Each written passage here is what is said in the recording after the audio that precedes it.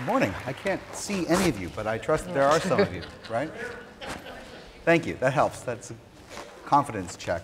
Well, thanks everyone for coming out on this, actually what turned out to be a really pretty nice Sunday morning.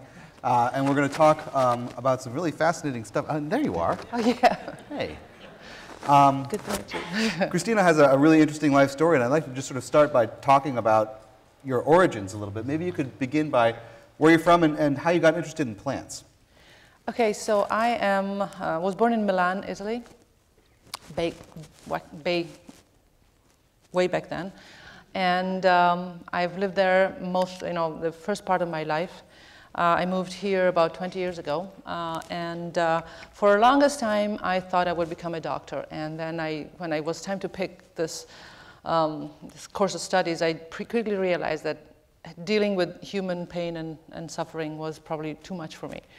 And I had another resource in the sense that I had a lot of exposure to the natural world. My dad came from a place in the mountains, and so every minute we wouldn't spend in school or being in the city, we would be out in the woods and just going around. And so I thought, well, perhaps I should become a doctor of the earth and do that. And so I got into agricultural sciences. I thought at the beginning agriculture was such a neat, orderly way of tend to nature. It was so bucolic and so lovely and so wonderful. I knew nothing that agriculture is actually one of the most polluting activities that we do.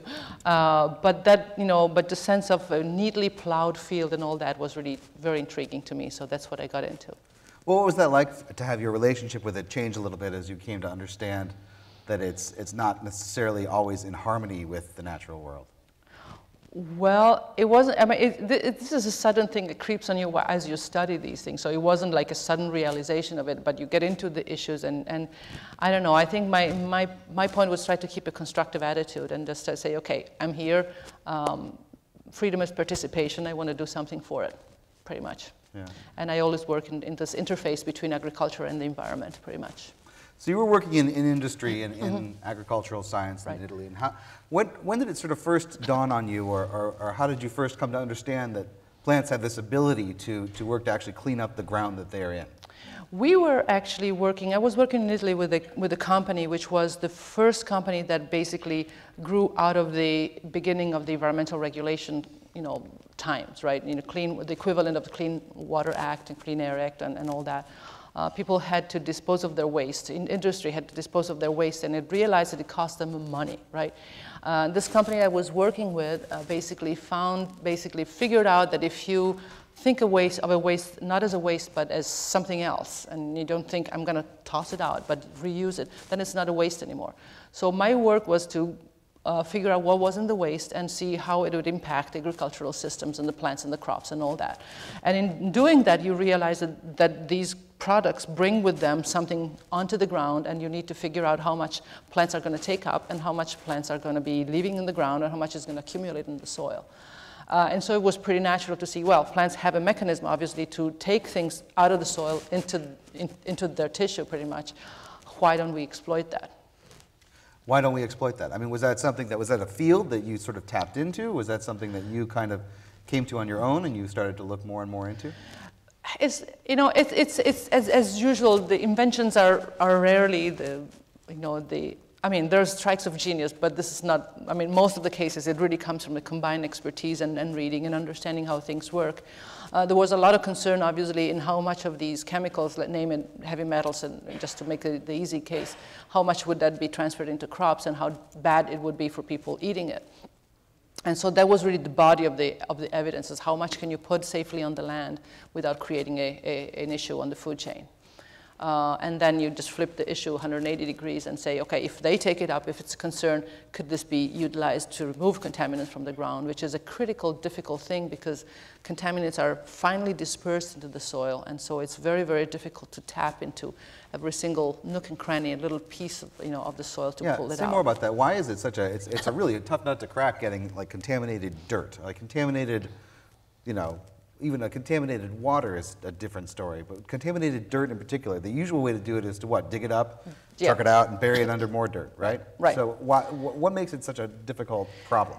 Because, Because the contaminants are finally dispersed in soil, and handling soil is obviously much different than handling water, right? You have to dig them out, there's a lot of energy goes into it, and so it becomes quickly very cost prohibitive.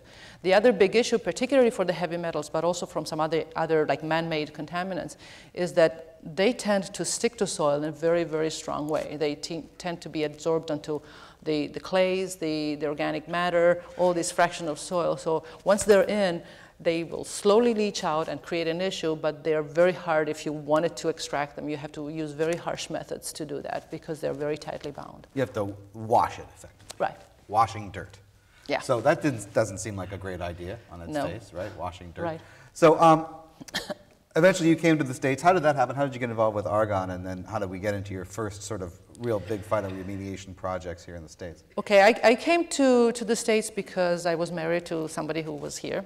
My husband is here. So at some point it turned out that was the best thing for us to do. I got involved with Argonne because obviously you meet somebody that knows somebody, and I got to Argonne.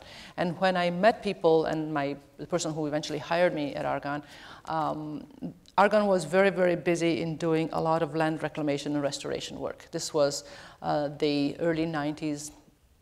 And both the Department of Energy, who owns Argonne and runs, and operates Argonne, was interested in technologies that clean up their legacy waste. Not only that, but there were a lot of other people who were interested in environmental impacts of various human activities. The military were interested in how to restore land after they had done all their training exercises and tore up the whole thing. There were a lot of people. This was really the key moment for environmental technologies to develop. So it was an easy fit. Mm-hmm.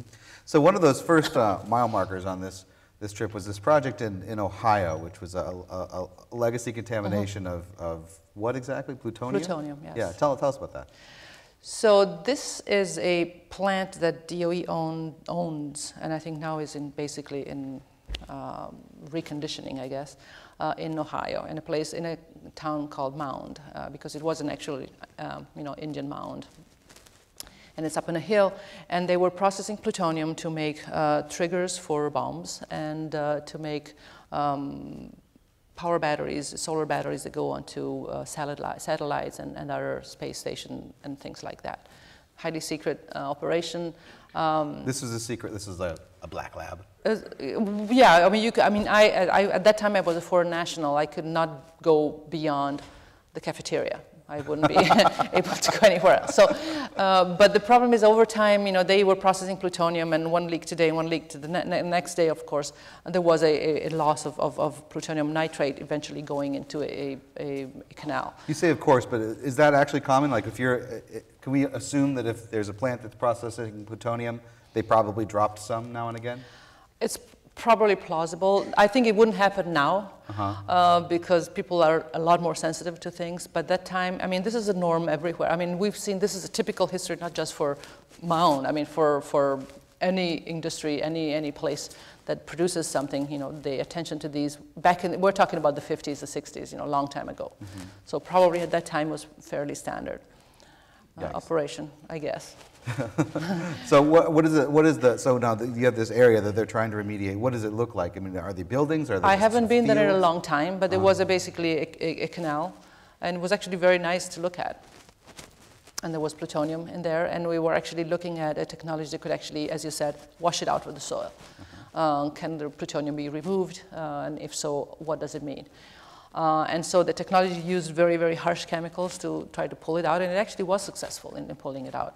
Except the soil that was left was like a toothpaste consistency. It wouldn't have any structural properties. You couldn't hold a pin on it without having it go down.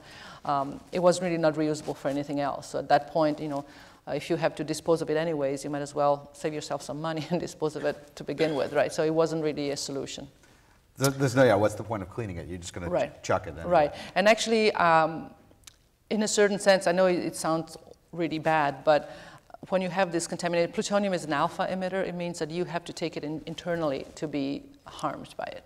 So you could actually, perhaps not touch it, but go very close to it, and you wouldn't really have a lot of problems with it. So one of the thoughts was, is it more risky to pull it all out and create dust and churn it up, churn it sure. up, then just leave it there now buried under layers and layers of things that it's not going to go anywhere. It's going to just stay in there and just deed the land forever, perhaps, so that you don't have put some nice facilities there where nobody's going to be ever in touch with it and let it sit. Unfortunately, these, we cannot put back things as the way they were before. So, well, it seems like the paradigm for a long time and still to a large extent is either to sequester it, right, to just sort of bury it, or throw it away, or just fence off the land and not go there or whatever. So none of these allow for really reuse, repurposing, regeneration of the land that they're on. How does some of the approaches that you work on differ from that? So we tried to take the green way to clean up these legacy wastes, whether it's water, soil, or whatever it is. We're using plants. And obviously, we talked before, plants take up things, contaminants, or elements or nutrients from the soil. Why not use it for these? The beauty of it is that it's totally green. It's activated by the sunlight because obviously trees use sunlight to transpire water, and water movement is really the motor, the engine that pulls everything out of the ground. So that's greener, and so it should solve a lot of energy concerns and costs, that have to do with that. And ideally, if you use plants, you also remove something. So you actually do something to actually transport the waste away. Not only that, but when we go into other type of pollutants, which are like organic and degradable stuff, even long term, they actually plants tend to create a good environment for in the root system. Therefore, you have more biological activity, more soil works better, and actually can detoxify itself faster. So it's a proactive approach, if you will, which hopefully costs less than what you would have if you had to dig it all out and take it somewhere for now, perpetuity. Are you just moving it, or is there chemistry that does detoxify it, that breaks it down? Now we're not talking about metals or radionuclides. Those are non-degradable, so that you don't do anything. You just move their place. But if you're talking about solvents, for instance, which is the dry cleaner solvents. We all clean our clothes to dry cleaners, and until up to very recently, they use a compound that's called trichloroethane, which is the TCE and PCE, and those are chemicals that man-made, and they are somewhat degradable. What happens in the plants take it up, but these compounds go with the water into the plant. And partly they get degraded into the plant tissue, because scientists pretty much have found that plants have a similar way to detoxify these compounds that we have in our own liver. That's why they're called the green livers. Part of it will go in.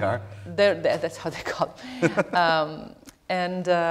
But some of it actually gets to go into the air. And again, on ominous thing, hopefully, you don't be too scared about it, because these chemicals are really, really a nasty problem where there's no sunlight. But when you have sunlight, many of these compounds turn out to be much more easily oxidized and degraded by the UV radiation and light. So, for instance, this chemical, the TCE, that was talking is basically pretty much perpetual if you have it 30 feet below ground, but it has a half-life of about a week in air under sunlight. So it's just a matter of getting it up to where the sun can shine on it. Yeah. And again, we don't have the magic bullet that can bring things back to the way they were. So oftentimes scientists and regulators and everybody else have the job of deciding where is the path of least damage or least problem, and this seems to be one. Yeah, and that gets into a little bit of what we saw in the video, the site at Argonne. Those were also those kinds of same kinds of solvents under the ground, right? Well, tell us a little bit about that site. I mean, we got a little peek of what we were looking at, but what's going on under the earth there? So we have this site is a site where Argonne used to dispose of waste back in the 50s. And right now what's happening is that there's an area where soil is contaminated, and then the groundwater flows through that and just moves the contamination southwards, going down grades to it. Back in 1998, the Department of Energy was really interested in using their facilities as a way to demonstrate technologies that were in the cooking stages of being prepared and studied, and try to verify it at the larger scale. So they gave us funding to actually put in about 1,000 trees, which we did put in 1999. The problem there is that the pollution is about 30 feet below ground. So the trick was how to force these trees to push their roots down to 30 feet below ground to collect the water that is flowing at that depth. And so what I usually tell people that visit my site is I take the height of the tree now and flip the height 180 degrees, and that's how deep the roots are growing. And what we basically have done is trick them into believing there is a drought, and these trees are poplars and willows and trees like that. And they are genetically predisposed to throw their roots down if they sense drought. It's their way to adjust to droughts. They dig deep if they have a drought stress. If they think they're stressed.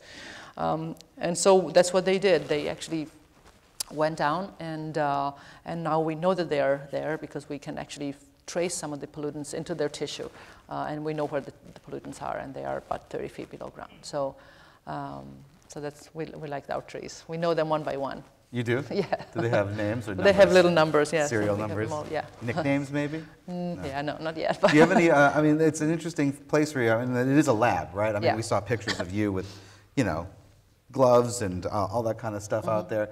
But it is also natural, if not nature exactly. Right. Do you feel any connection with the place? It's great. And actually, at the beginning, and we watched it change through the years. It's about 10 years old now. And right now, it's actually a wonderful place that if it weren't for the mosquitoes, I would be happy having lunch. So it is a great place, and it's very, very. I feel I'm privileged to be able to work there because it's such a recharging place. Mm-hmm. And the interesting part of it is that we are now thinking about, now this process is going to go on for a couple of decades at least, because it takes a long time to, even with a system like this, it takes time to basically finish it up and be done. But we're already thinking about succession. So we have poplars and willows, and these are not the ideal ecosystem plants for this part of the world. And so what we're trying to do is transition into an oak savanna eventually. So we're starting to plant a few oaks here and there. They take much longer time to develop. You've seen those trees. They're about 10 years old, and they are like 40 feet tall. So they grow really fast. Right. So eventually they'll change. They'll change into something else that takes a longer time. And at some point, do you imagine it being indistinguishable from the forest? Hopefully, yes. Yeah. It will always probably be fenced in as an area because of other activities in the lab, but it will be indistinguishable from the forest preserve, which is close by. Yeah. It seems like such an elegant solution in some ways. I mean, obviously there's been contamination, nature has been scarred in some way, and then you're sort of putting nature back to work to at least make it better, if not make it exactly like it was before. I mean, does it strike that chord in you, that elegant, beautiful science thing that so many scientists talk about? Does it kind of resonate with something in you? Yeah, absolutely. I think, I don't know, to me, beauty is everything. And it goes back to, the conservation people, Aldo Leopold and all that they had to propose as far as, what is it, and the ethical value of keeping the land vibrant. And it all comes together in a way or another. So there's multiple feeds that go in from the science. Obviously, it's an interesting thing for me as a scientist, but also from a person who lives on the land, whether it's city or wood or wherever. It's our roots, literally, that have to live with their roots. Yeah. Right? Yeah, so what are some other applications you can see for this? Like, where are there some places you'd really like to get your hands on? Where would you like to? I would love to work on the Chicago River. I live in the city. I live in Hyde Park. I think the Chicago River is such a wonderful, wonderful artery, that crosses the city. And unfortunately, there's a lot of pollution, whether in the water or, runoff that comes from, whatever feeds the water into that. And I think we could really have a really good way of addressing that through some of our systems. Not everywhere, obviously, but if you think of an oasis here and there, and then you imagine putting in a bike path on it, so that you actually have people biking over there instead of on, Milwaukee Avenue between cars parked and flowing traffic, which is kind of dangerous. Yeah. It would actually combine different points in that, and you could actually do a lot of fun things. So it would beautify it and develop it. But at the same time, with a solid science basis for a solid technology-driven approach, and you actually impact positively the environment that you're in. Let's speculate. I mean, how would that work? What would that look like, and how would you imagine it? If money were no object, let's say. If money were no object, I would actually do a good, GIS analysis perhaps, and see what is the land use around the river, on the banks and so on, and then carve out a few parts where you actually control the runoff, and you actually filter off water before it recharges the stream, right? You want to have water go flowing into the river itself. You want it clean. So you can use a system like that to actually clean the water and recharge the river. And then you have obviously perhaps an urban designer who can think of how to make it pretty, and but you have a function in there, working in there, and that would connect perhaps green infrastructure. You control sewer overflows and things like that. So yeah, I think we could really definitely have a role. Yeah. What would that look like? I mean, would they be trees? Would they be like Would there be trees? wetlands? It could be wetlands. It could be trees. It could be, various vegetation, native vegetation of all sorts and sizes. We could put switchgrass, which is a nice crop. We're studying that a lot as a biofuel crop, but it could definitely have applications for this. It also has deep roots that could help stabilize the banks and be pretty. Lots of different things. Huh. So what's preventing us from doing this, or having done this already? Well, I don't know. You having the idea. Having the idea is a start, I guess. I think there's other people have similar ideas. Perhaps the good thing would be to get all together and have it. And then, obviously, it's a city. There's a lot of things that have to happen to have that. Who owns the land and what you do, and having a master plan and all that. So. Do you see other applications for urban settings, brownfields? I mean, we talked about the dry cleaners, for example. Yeah. The Chicago is pocked with these things, or old gas stations. Right, right. Well, there's a lot of potential applications there. There's also a potential, I'm thinking, we have a lot of land that's not used to its maximum. It's abandoned, or it's degraded, or it's not necessarily polluted itself, but it's like derelict, let's say, in a lot of parts. I think if we started putting plants on them, we would actually start building back some of the quality in the soil. And so perhaps take up and sequester a lot of the negative things that are there, but also improve the physical structure of soil. But at the same time, I think it would improve the looks of it, and perhaps it would contribute to people's happiness a little more. And then the other thing we were thinking is that if we could actually use some of this land, and we could grow something that we could harvest for making power, we could actually contribute just a little bit to the energy balance and supplying our own energy. And perhaps heating some places where you actually would grow crops, vegetables or tomatoes or something in a cleaner way than if you did it straight in the soil, which is obviously something that may be difficult. You just played it out like 4 steps already just now.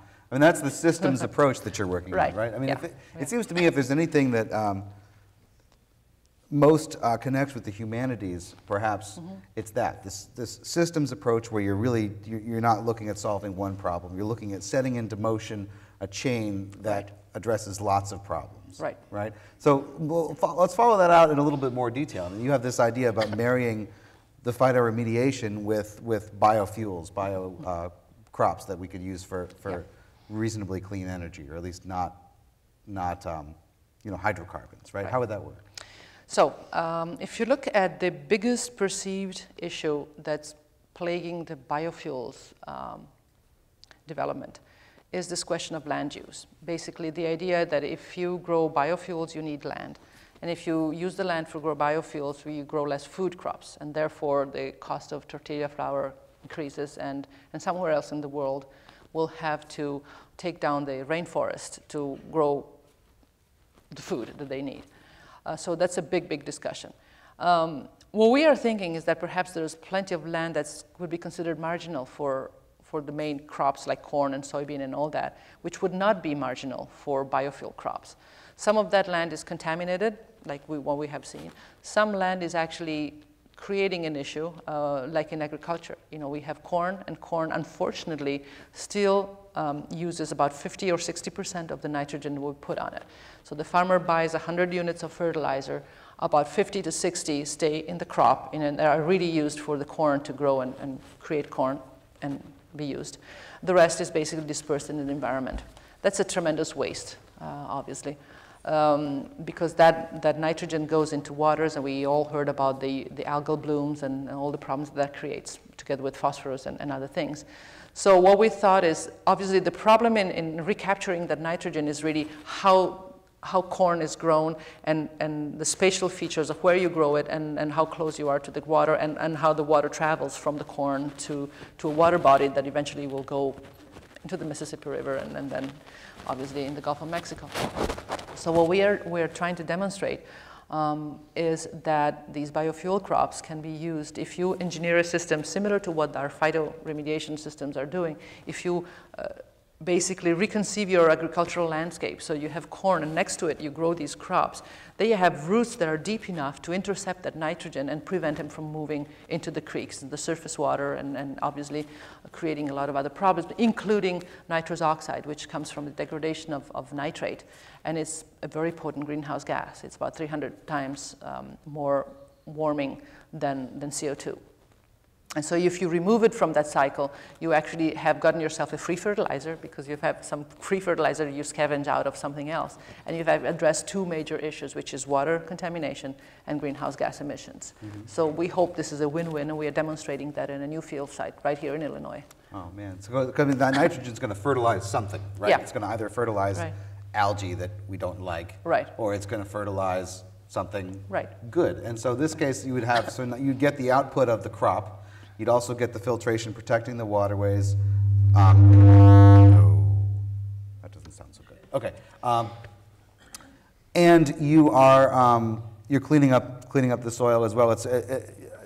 Are people doing it? Is it in use anywhere? Right now, it's really in research stage.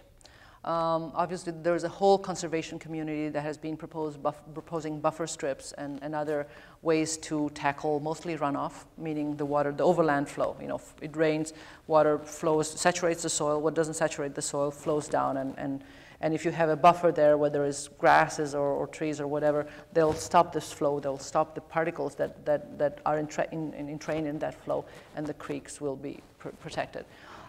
Those systems, however, don't really allow you to remove a harvestable crop. So they're typically, you know, they could become a cost issue, right? Because then, you know, you have a farmer, it's kind of interesting because he has his own, you know, trade-off is really what makes him, you know, sustainable economically, right? You know, he has to make a living out of it. Society's needs is a different kind of trade-off, you know. Do we want food, or can we have both food and clean water, and how we play that out?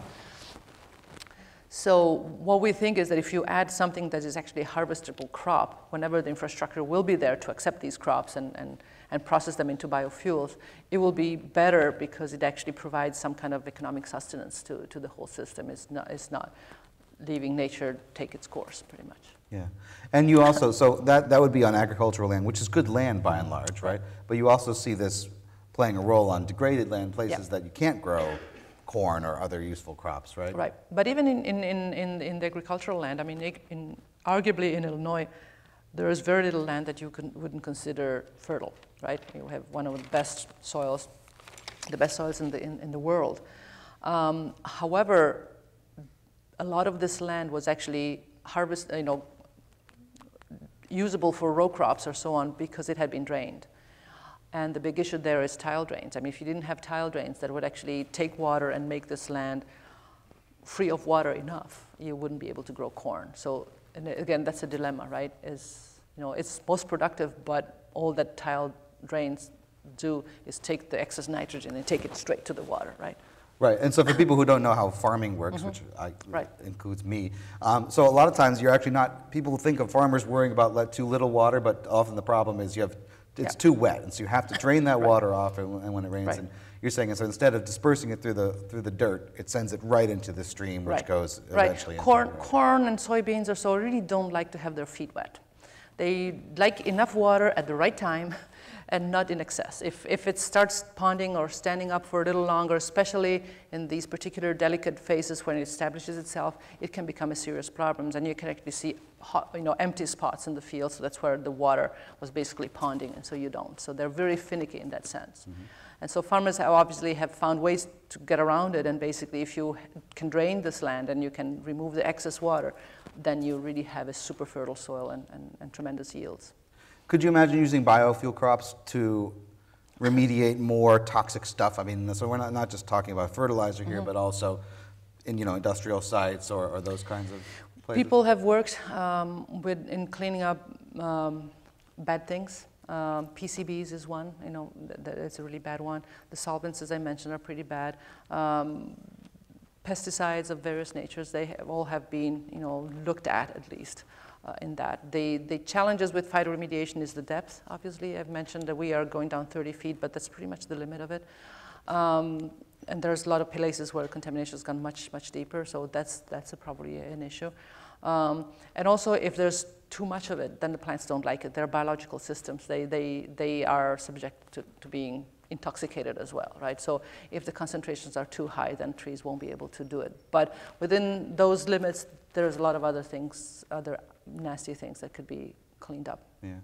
And what is the potential for phytoremediation to work with radioactive pollution? We're talking about nuclear trees here. So we've talked about organics, we've talked about including these kinds of fertilizers, some of these solvents, but what about a place like Mound or whatever, where you've got radioactive pollution? Okay, so we have studied the removal of radionuclides by using plants. Radionuclides are really nothing more than radioactive elements, right? So some of the thoughts that we shared before, or the thinking with heavy metals is similar if you talk about radionuclides. They don't go anywhere, they don't degrade, they are there, and so you just move them from one place to the next. There has been, interestingly, obviously, a lot of research done at the time where we were concerned about radioactive fallout from the nuclear tests, so the 60s, the 70s or so. So some of the research is kind of old. But the whole discussion there is, yes, they will get into the food chain in one way or another.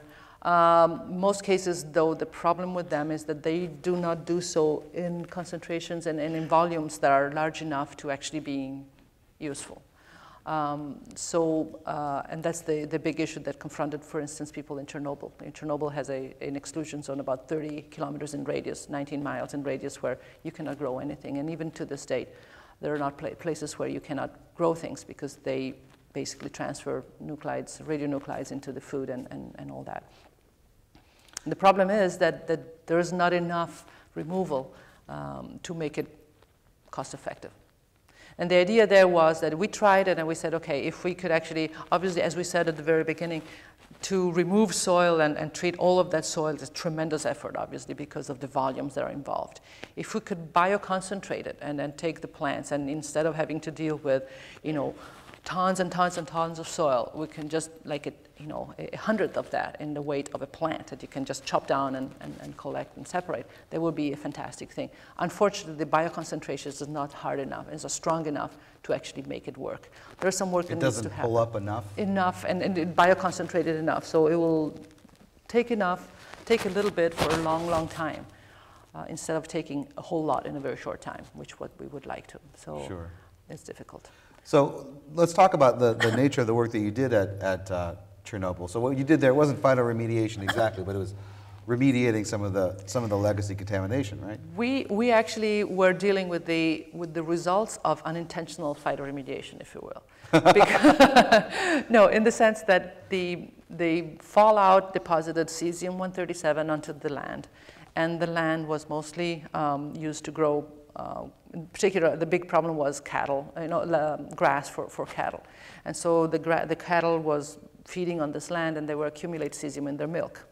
So the grass was remediating. Was removing from the soil, except not enough that you could actually take it all and put it away, but enough to create a problem in milk. As a matter of fact, people in the Chernobyl area were actually getting about 80% of their internal dose from the cesium that was in the milk. And at that time was a tremendous issue because parents were confronted with this terrible choice. Do I malnourish my child because I cannot give him milk? And at that time in 96 was really, 86 was the end of the Soviet, regime, and, was probably a very hard time. So do I starve my child and malnourish him, or give him a radiation dose? And so that was really playing in people's minds, and so it was really, really tough to work on that. And so milk was really considered like a staple food that had to be cleaned up. So talk about your project then. So my project was, I was actually working in trying to develop a technology that was owned by a small business, which had come up with the clever idea of creating some very, very tiny magnetic beads. You can think of something that looked like photocopier toner, if you can imagine something like that. Okay, just the consistency, the powdery place. They had managed to coat it with a layer of a very specific adsorber who would actually trap the cesium. So the idea was to take this powder and swirl it in the milk into a plant, and you've seen some of the layouts in the dairy combine.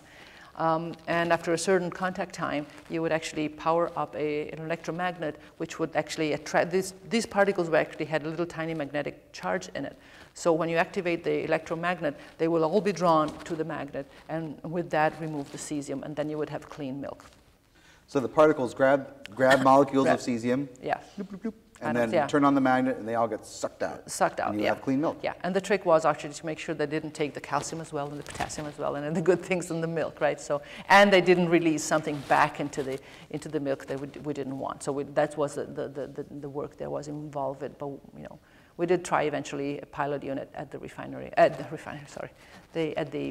the milk combine in Chernobyl. And how did it go? The milk was cleaned up fine. Did you drink any? I actually did. Yeah? I was offered milk and yogurt, and I don't remember what else. Yes, so I did drink that milk. With no hesitation, you were fine with it? Well, I figure if people are there and drink it and live it 365 days a year for many years, I could do it for a couple of days. Right?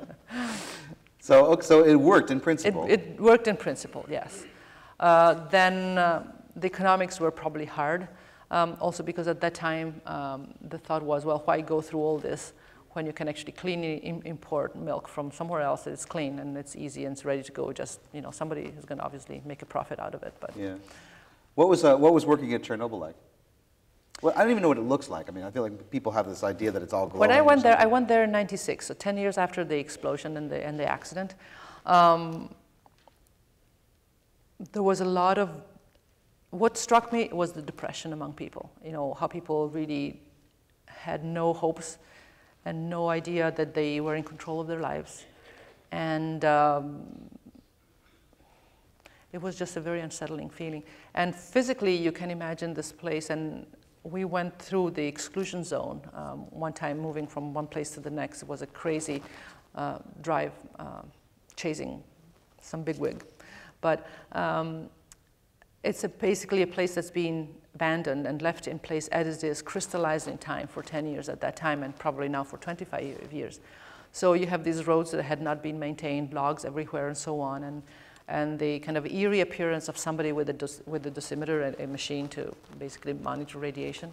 And then you would see in the background like a little wisp of smoke coming out of a building, and that meant that some old people had actually gone back to the exclusion zone because they had been living there the whole life. They couldn't stand to be anywhere else in spite of radiation or anything else. So they're really actually post-apocalyptic. I mean, it sounds just like a movie scene Yeah. where you've got these old dead-enders Yeah. who refuse to leave, and the guy out there with his Geiger counter. Yeah, it was kind of looked like a movie, really, Wow. one of those nasty movies. But Yeah. So. Well, let me take a moment to say that we are going to, in just a few moments, open it up for audience questions, and there are 2 microphones here in either aisle. So if folks have questions, if you would care to line up at those mics in just a moment, we're gonna begin that. And while people are doing that, let me just ask you, in what ways do you think that either that type of technology or some of the phytoremediation stuff that you've been working on at the lab or elsewhere might have applications for some of the really pressing, cleanup priorities we have today? In particular, of course, thinking about Fukushima Daiichi in Japan. That's where we have to invest money and really try to keep working at this. Obviously, no discovery is really made without funding. And so I think that's the important thing at this time. But having said that,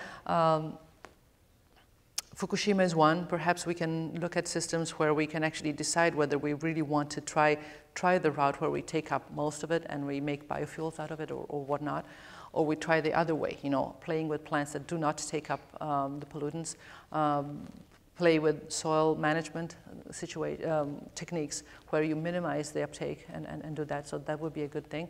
The big, large problems of non-point source pollution are also very good for this type of applications. Going back to the nitrogen, phosphate, the pesticides that are the issue with the agricultural context, the large scale things. I think we know how to handle the confined places. We need to tackle the large scale problems.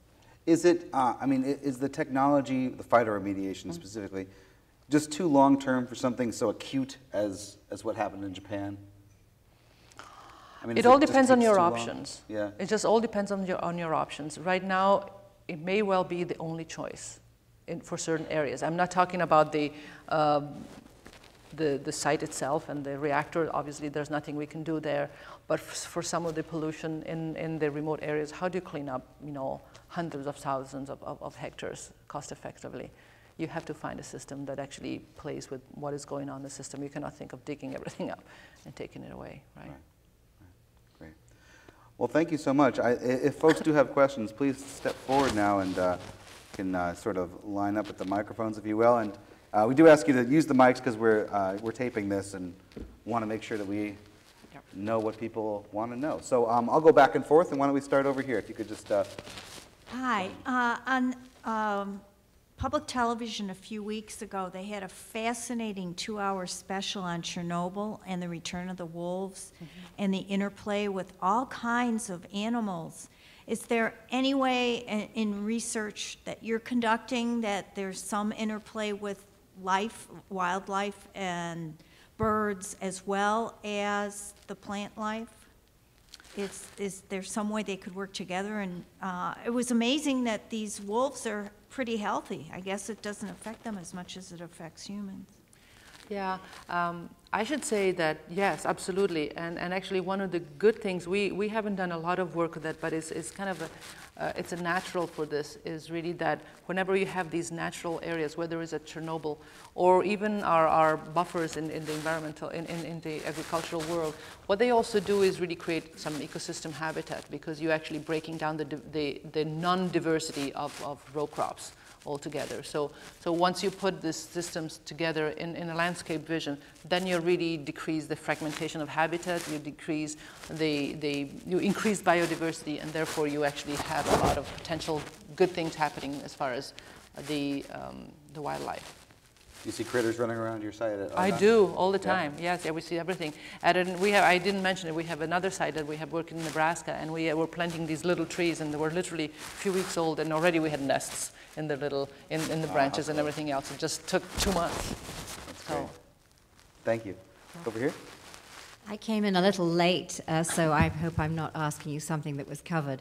But once these trees reach maturity, and then you cut them down, so what then happens in the cycle in terms of the waste that they've accumulated and withdrawn from the Okay. So I will give you an example of the Argonne site, where we have these degradable, so to speak, compounds. What we have been busy doing is monitoring their concentration in the plant tissue, and we know that the products do not accumulate there. They are basically, if you looked at it on a time scale, you'll have a high peak in the summer when the pull from transpiration is really strong, and then in the winter it tapers back off because they stop working. So we know it's temporary. And so the plan is actually, once the site will be cleaned up, these trees will be chopped down, used as mulch on site. We'll be analyzing them to make sure that there's nothing in there, as we wouldn't expect to be after a certain time, and then will be used as mulch on site. So there shouldn't be an issue there. If you had heavy metals, then you would have to be concerned about what stays in the tissue there, and then based on its concentration, decide on what to do with it. But you still at least have less to deal with then, less volume absolutely. than you would if you were going to dig up all the dirt. Right, that's the key, that you would have a small amount concentrated in something that you can safely dispose of if need be, somewhere controlled, whether you have to do the whole soil, dig out the soil for whatever depth you have and put it somewhere. Great. Over here? My interest is in rapid reuse of sites where contamination is found, and I take it from your experience that some of the sites you can extract by various techniques, water remediation or vapor remediation, but there's certain, and you get stuff that's more lively. But what about metals? Metals don't seem to travel much, but if they're in place, what can you do about that except dig it out? Yes, metal are really a tough issue, and having a solution for metals would be ideal, but nobody has really come to one. I mean, the same problem dogs every possible removal technique, whether it's plants or some other chemical methods or so. The discussion has been on, do we need them in there? You know, what risk do they pose if they stay in there? And what risk do they pose if we remove them? And how can we do that? There's no real good solution. But for instance, what we've been discussing, for instance, with trees and plants and having a green cover is basically you minimize exposure routes. If you have a green surface, it obviously depends on the use of the land, but basically the idea is if you prevent, the big problem for lead, for instance, is ingestion, right? So whether it's a kid touching, you know, paint or soil and then putting in their mouths or things like that. If you prevent that, you're already ahead of the game. Unfortunately, metals are very, very hard to remove. Just a note on that. I was involved in examining a site that was heavily contaminated with metals. And it turned out that somebody had decided to put a children's nursery school there. And what do children do? They eat dirt. Right. Yeah. Mine do. Fascinating discussion. Thank you both. Just to follow up sort of on the other gentleman's question, in an instance like Mountain, the primary objective obviously is to clean the land. Is the secondary objective beautification, or is it eventual reuse of the land? I think it was eventual reuse. Or, yeah. I think eventually, the main objective is reduce the health hazards to the people who are exposed, might be exposed nearby. That was the number one issue. And so there have been numerous studies that have been exploring this and what is the dose, what would be the dose, what kind of scenarios can you run of potential exposure, what would be the dose that anybody would get doing particular everyday functions or life and so on. Beautification in that particular case was not really the critical thing. I think that the big thing was the health impact. And so the evaluation of various alternatives to how to deal with it had to grasp with that. Have you ever considered remediation in the Allegheny Appalachian area that has been hit by coal mining and now fracking of natural gas? I have not done it, but there's, sorry. I have not done it, but there's people who have actually worked in the Appalachian. There's people at the USDA who have done tremendous work on that. Thank you. Do you see any of the coal byproducts, coal ash, that kind of thing? I mean, would phytoremediation have anything to offer for those? Perhaps, yes. But Hydrocarbons generally? Hydrocarbons, yes, definitely hydrocarbons. Problem with the ash is the pH and a lot of issues that may not be totally compatible with plants, but it needs to be looked at. Yep, sorry. Oh, sorry, it was buried in here. Okay, keep it here. Go right ahead. Oh, did I miss somebody over here? I'm sorry. The lights are terrible. Go right ahead, thank you. You mentioned you wanted to clean the Chicago River. Is there a water plant that can help you with that? Yes, there could be plants that can help with that. Do you hear me? Okay. Maybe if you hold it. Okay, I'll hold it. There could be plants, but I think what does it is not so much the specific plants, is how you put them together and how you design your system. You need engineers and hydrologists and hydrogeologists and a lot of different people who can help us do that. Can I ask, do you mean plants like a treatment plant or a plant like a green plant? Green Yes. Right. Yes, there are. So, I mean, are there even algae or anything like that that could help? I guess not. I mean, what happens to that stuff? It all gets sort of washed away. Yeah, algae have a problem that you have to filter them back out, recover them, but yeah. Well, you know, we do now with the water, we do it kind of a natural process with the wastewater treatment system, right? Those are microbes that actually do what nature would do itself, except they're upstreams, and once you have runoff or water that's polluted from other sources, then you have to find something that's a little different. Gotcha. Great. Now, okay. Thanks. My question is that, and I came late too, so my apologies if this has been addressed. My question came about because of something mentioned. Who are the teams or the groups of people who get together, the professions, the engineers, to work on, for instance, there's Chernobyl, or even a spot of land that's not growing things. I was just curious. So in order to create a system that can work for you, you need really input from a lot of different expertises and professions. This is the ultimate multidisciplinary effort you need. I'm an agronomist, and that tells you how plants grow and how you make a crop, pretty much.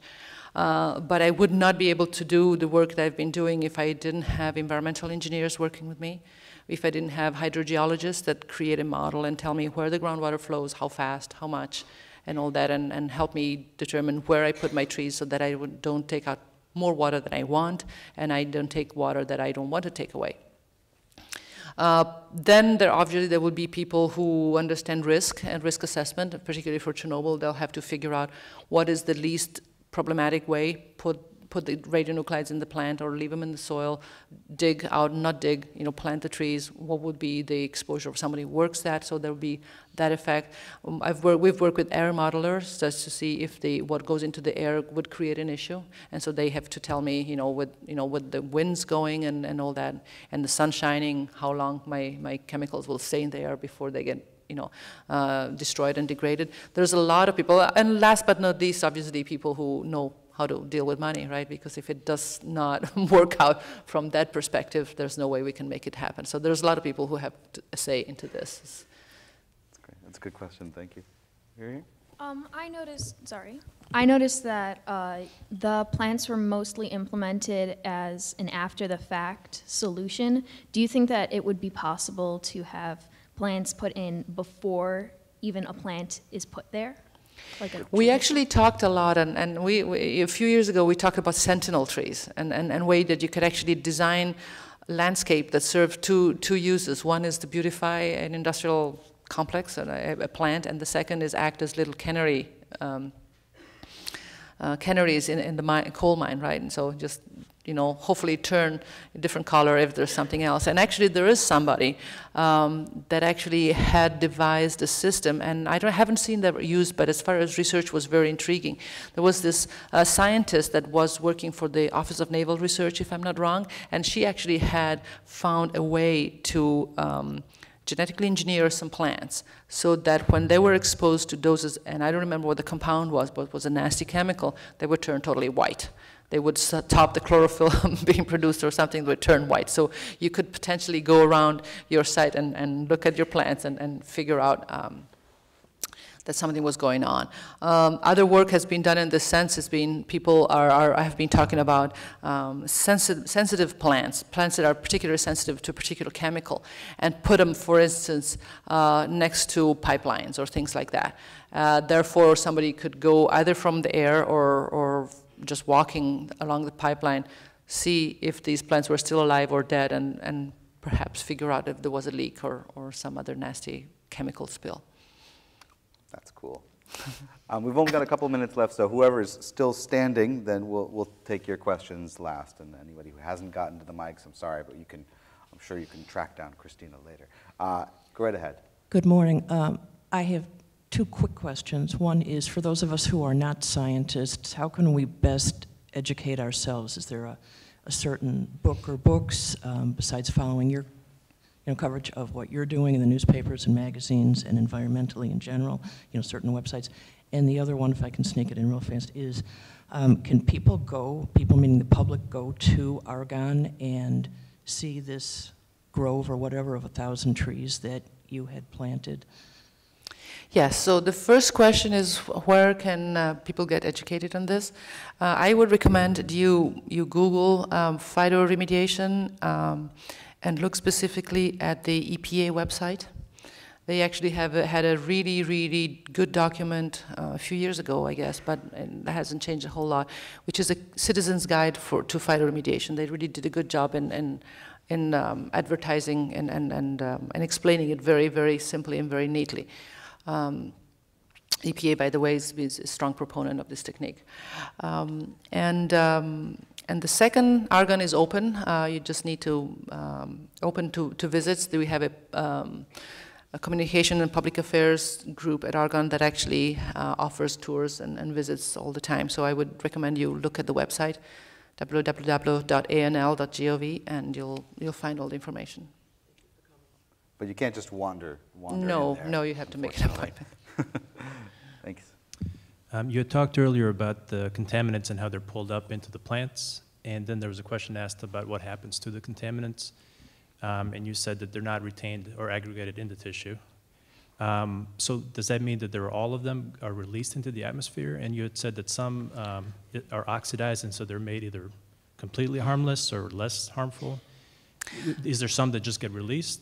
Some of them does get released, but as I say, it's broken down by the UV light. Some of that actually gets degraded inside the plant. So if you looked for the original trichloroethane, the TCE in the plant, chances are you won't find it for a long time.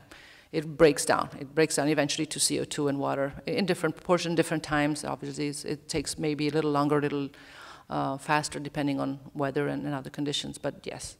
And is there some contaminants that just simply get released into the atmosphere and we really don't want them there?